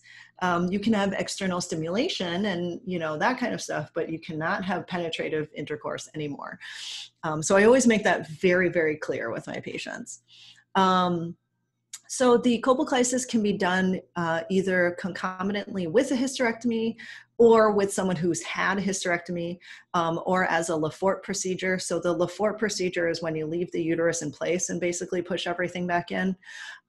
So if you are performing a Lefort, you do need to make sure that the patient has a negative pap smears, recent negative pap, and evaluation of the endometrium, again, because you're leaving the uterus in place, but essentially blocking off any easy access to the uterus. So you want to be sure that everything looks good and you're not leaving any sort of suspicious or cancerous uterus in the body. This part in terms of looking at bladder function, we'll kind of talk about that in a minute, but basically when we have a prolapse significant enough and we're worried about any sort of urinary function related to that, we would want to do some office testing prior to surgery, because we can counsel them better on what things might look like after surgery. So there is a 33% risk of de novo stress incontinence post-op, and there is a 2% risk of voiding dysfunction. So again, any information that we can have pre-op to let us know what things might look like is very useful in counseling and kind of making your surgical plan. The success rate for colpoclysis is 90 to 100%. Most of these patients do have elevated PVRs related to their prolapse, and so 90% of those resolve. And then in terms of postoperative morbidity and mortality, in 2 to 5% of patients, there's a partial recurrence or breakdown, and usually secondary to hematomas or infection. There's a 5% chance of cardiac thromboembolic pulmonary and cerebrovascular events. Again, that's more so just in the fact that you're performing surgery and going under anesthesia. What I thought was interesting was that there's 0 to 13% of patients had regret. So again, that's where the counseling goes into as well, kind of really making sure that they understand that there's going to be no more penetrative intercourse. Recently, I've also had to counsel patients on kind of telling them that their external genitalia is going to look perfectly normal, because there are some patients who think that they're just going to look like a Barbie doll and that it's going to be weirdly smooth down there, which is not the case. So these are just pictures of how the procedures are performed. So the Lefort colpoclysis, again, you still have a uterus in place. And essentially what you're doing here is that layer by layer, you're kind of pushing the cervix and uterus back and then tying down these sutures. So you're layer by layer, you're imbricating the prolapse so that it kind of pushes backwards. And then similarly for the colpoclysis, and so of course here, what happens is that the vagina, the skin, the mucosa of the vagina is taken off, and it's taken off in rectangular pieces anteriorly and posteriorly. The other thing that we do with the Lefort, because the cervix and the uterus is still there, we actually leave these tunnels on the side. Actually, you can see it better here. So these tunnels are left on the side to help if there's any sort of drainage from the cervix or uterus, or potentially if something does start bleeding, if there's something there that, you know, even despite your careful evaluation, you know, if the uterus starts bleeding and you need to know about it, that'll come out of those tunnels. Ooh, whoops, sorry. Okay.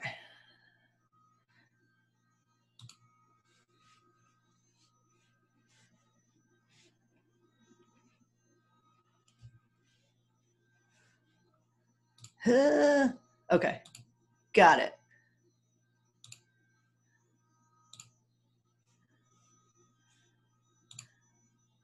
Okay, we're back. So that was the Lefort. Again, as I said, you're leaving these tunnels open so that any drainage from the uterus and cervix can come out in case something happens, and then you would notice that there's bleeding. And so a colpoclysis that's performed for someone who's already had a hysterectomy, essentially you kind of skin the whole vagina, and similarly, now you're using purse string layers to push the prolapse back, tie your layer, and then keep pushing it in, keep tying, so that eventually it kind of looks like this on the inside, where you have your layers of sutures that's pushed everything in. I know it's kind of hard, like, I feel like once people see it, everyone's like, oh, so sometimes it's just really hard to tell from these pictures, but like, once you actually see one, you're like, oh, okay, it makes perfect sense. Okay. So yeah, so then in terms of other surgeries for apical prolapse with mesh augmentation, as I said, the only mesh augmentation surgery that we have now is the sacrocolpopexy, and that can be done either open, laparoscopic, or robotic assisted. I mentioned vaginal mesh again, but we're not doing that. So the abdominal sacrocolpopexy has been used since the 1960s. With the mesh that we use, it's large pore, lightweight polypropylene mesh. This is what it looks like. And the mesh gets attached to the anterior posterior vagina and the cervix, if there is a cervix placed. So really, in terms of performing a supracervical hysterectomy, I mean, most people don't do it, and I think most people don't see a reason for it, which I kind of agree with, but I do it when I'm doing the sacrocolpopexies because the cervix basically gives a really good anchor for the mesh to be attached to, and it also really plays a role in mesh exposure in the vagina, basically to protect against that. So, and then the tail of the mesh here is attached to the anterior longitudinal ligament at the level of S1, S2. And so that's just another look at that.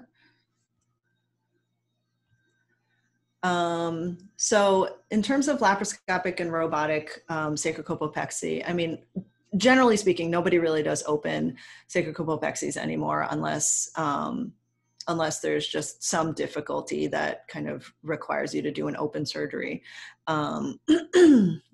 So advantages over open surgery, again, you have good visualization, shortened hospital stay, decreased post-op pain, better cosmetic appearance.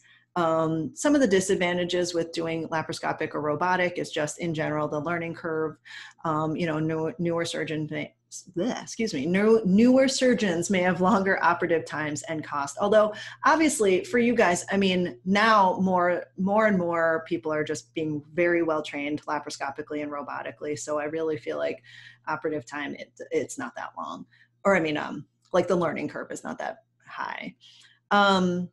The approach is determined by patient preference, surgeon skill preference, patient age, weight, need for concomitant pelvic surgery and surgical history. And of course, just like what you do for any like laparoscopic hyst, you have to consider the use of intra-abdominal insufflation and positioning in patients. Going back to the whole patient preference thing, when you guys rotate through with us, you'll see Dr. Capes does all of her sacrocolpopexies straight stick laparoscopic. She's amazing. She makes it just look so easy. And I do them robotically. And so she was actually trained in both, but when she started here, it was just kind of easier for her to do it laparoscopically. So she just continued doing that.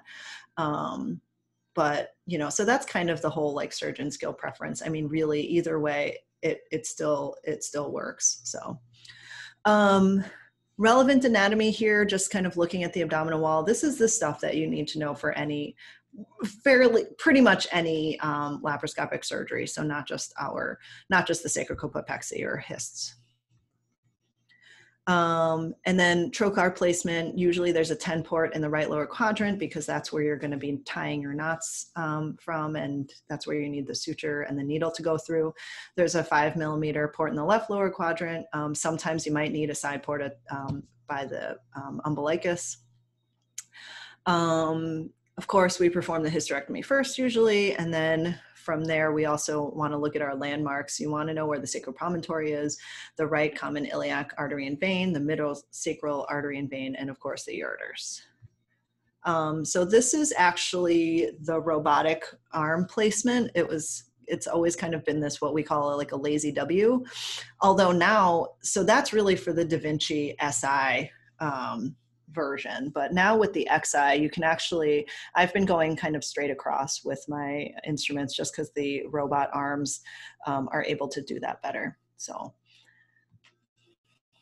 and then really in the procedure, after you've done your hysterectomy and you're basically making your bladder flap, really dissecting the bladder away from the vagina. You also are creating a dissection at the rectovaginal space. in terms of vaginal manipulation, so usually, again, we're usually performing a supracervical hyst, so you don't really need like a full uterine manipulator for this part. You also want to be able to expose the sacral promontory, and the peritoneum over the promontory is open. The periosteum is exposed. And again, you're looking for that anterior longitudinal ligament. When the mesh is brought in, it's sutured anteriorly to the vaginal apex, again, usually the cervix, and then secured to the anterior posterior vagina. The mesh is then pulled toward the sacrum. You have tension on, or rather the tension on the anterior vaginal wall and the apex is determined with vaginal exam. And the mesh is secured to the anterior longitudinal ligament with 2 to 3 sutures and sometimes tacks. And then the peritoneum is closed over the mesh at the sacral promontory. And again, straight stick versus robot. The robot's associated with higher costs, longer OR times, more postoperative pain in the first 2 to 5 weeks. Although I'm not really sure, I don't know why. I actually don't think I have a lot of patients who have more pain in the first 2 to 5 weeks than regular laparoscopy. And then outcomes are considered equal.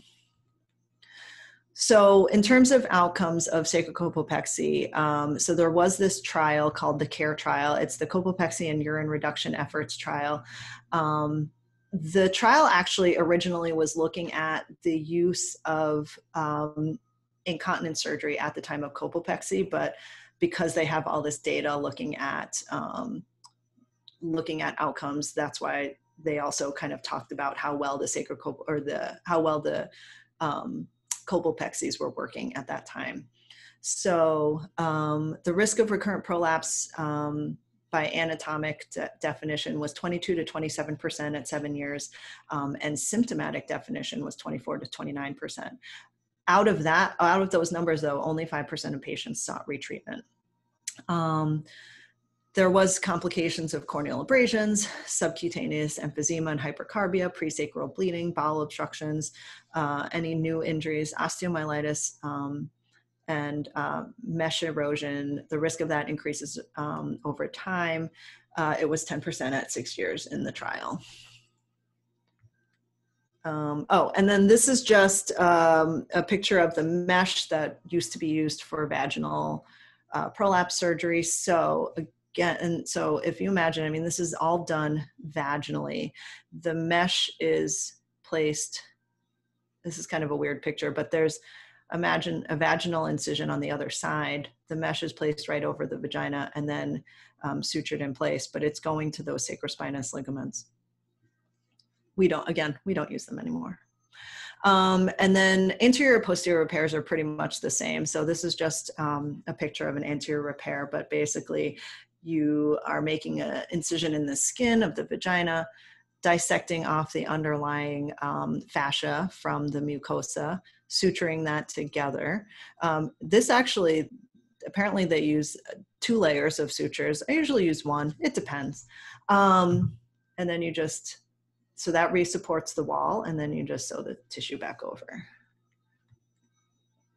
So back to our case, I feel like that was like 1,000 years ago. Back to our case. So let's say that she wants surgery. So again, we have our stage 3 anterior prolapse. What else should we be thinking about? What else do we need to do for her?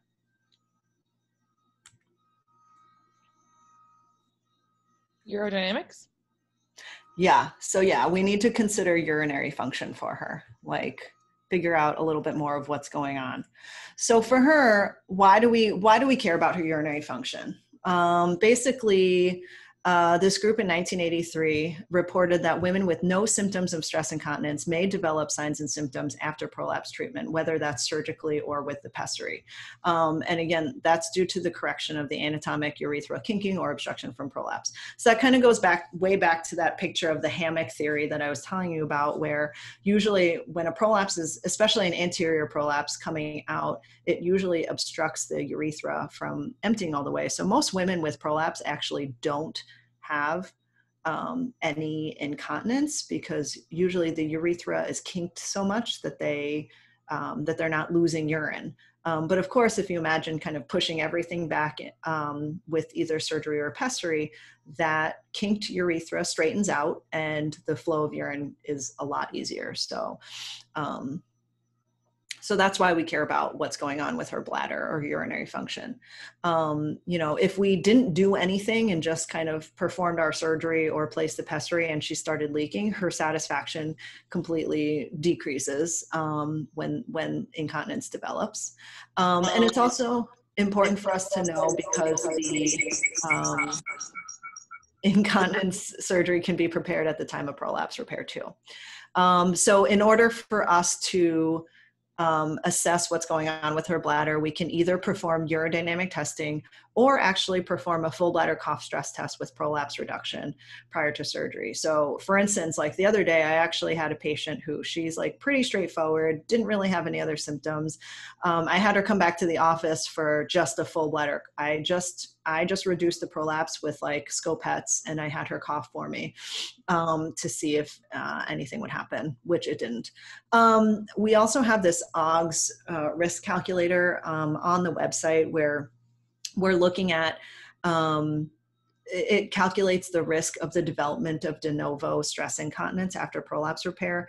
That it takes into account age, vaginal deliveries, comorbidities like BMI and diabetes.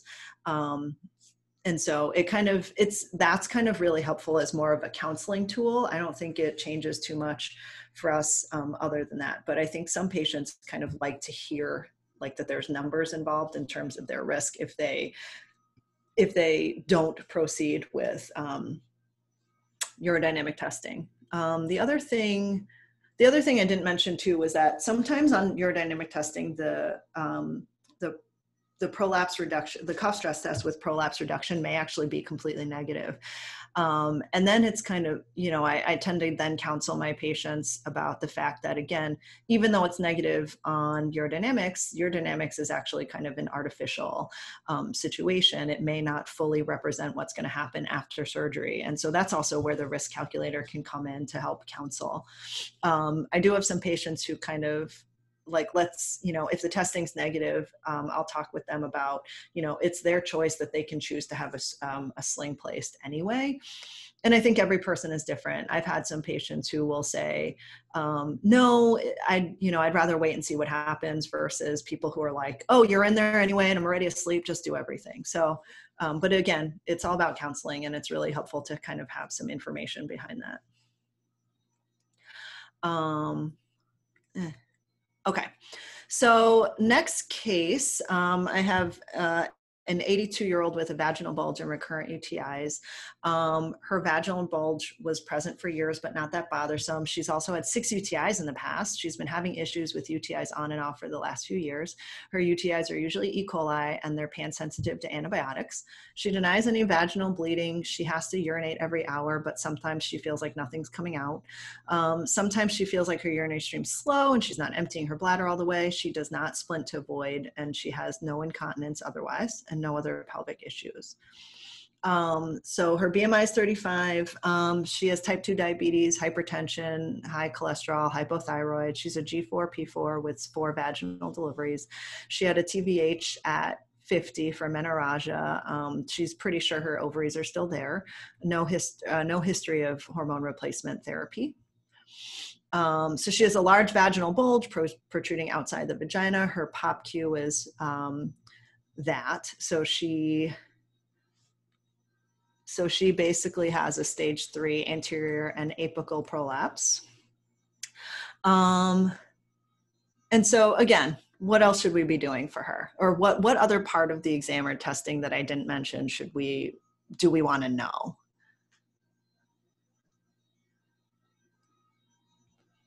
So obviously the hint's there, but really I didn't say anything about what her PVR was.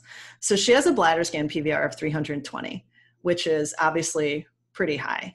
And so what does that mean for us? Like, what do we want to do now?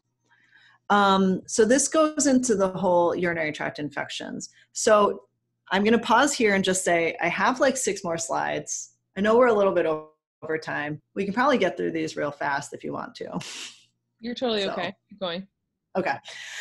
So yeah, so real quick info on UTIs. And I think hopefully in the future we can kind of do a little bit more on some of the other urogyn type stuff, but really brief with UTIs. So the UTIs are the most common bacterial infection. It accounts for more than 8 million office visits and 1 million ED visits. And there's about 100,000 hospitalizations per year for UTIs. Women get them more than men, and that's really just because of the women have a shorter urethra, and thus a closer proximity from the vagina to the rectum. Office visits for UTIs are actually 35 times more likely for women than men, but as the population ages, it actually cuts down to 2 to 1, just because male factors of aging, such as BPH, can cause more infections for men. The external 1/3 of the urethra is colonized by vaginal and enteric flora. 80 to 90% of infections are from E. coli, 10 to 20% are from saprophyticus. And then we've also seen Proteus, Pseudomonas, Klebsiella, and Enterobacter, and also Enterococcus. So recurrent UTIs defined as 3 or more culture-positive urinary tract infections in the last 12 months or 2 in the last 6. There's a 50 to 70% lifetime probability that a woman will have at least one UTI, and 20 to 30% of these will have recurrence. There's a couple different definitions for recurrent UTIs as well. We would consider it being a relapse if you had the same bacteria within 2 weeks of completion of treatment, or a reinfection if it's more than 2 weeks after treatment or test of cure. So this is risk factors for recurrent UTIs in women. I would say we could focus really more on like the postmenopausal causes, but these are just kind of the thing, I have a lot of patients who kind of ask like, why does this happen? I would say probably the biggest ones is the lack of estrogen and the PVR for a lot of patients. Lack of estrogen is huge for postmenopausal women. So what do we think? I mean, in our case, what do we think is contributing to her frequent UTIs? Again, she's 82, she's never had hormone replacement, and she has a PVR of 320. That and her lack of estrogen. Yeah, exactly. I mean, and then so for her, what would you suggest? So yeah, so she has a prolapse. She obviously has an elevated PVR, most likely contributing to her urinary tract infections. What would we do for her in terms of treatment?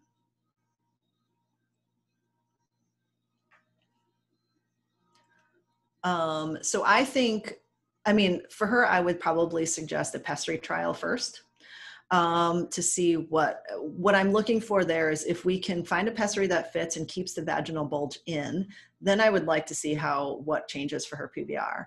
And if her PVR goes down and she's emptying well, that actually could really help prevent her from having urinary tract infections. Oftentimes, I also usually recommend some vaginal estrogen cream to just bring back some of that estrogenic health to the vaginal tissues.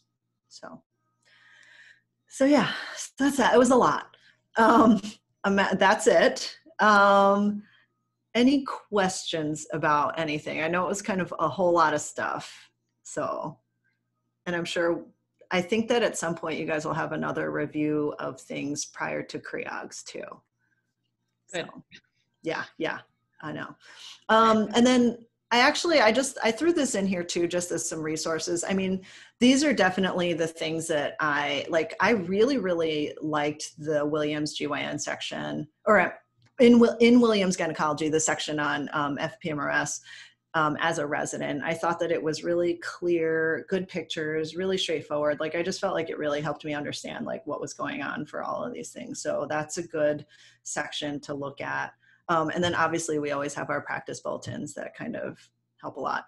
This stuff down here, like the fecal incontinence, sexual dysfunction, chronic pelvic pain, all that stuff I think it kind of falls into the urogyn